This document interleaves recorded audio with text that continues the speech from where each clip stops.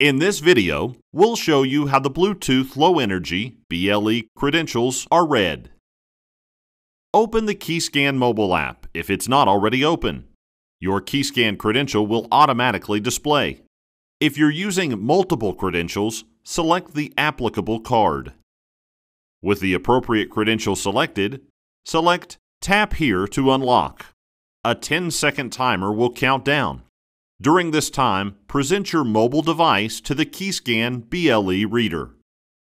If access to the door is granted, a green checkmark will appear along with Mobile Credential read successfully. Additionally, the reader's indicator light will change to green. If the reader's indicator light is red, then access is denied. For detailed information on how to use this app, tap the menu icon at the top left of your screen, and then tap Help. Contact your building's access control administrator if you did not receive your mobile credential, received an error during this process, or have any questions. This concludes how BLE credentials are read. For customer service, contact dormakaba.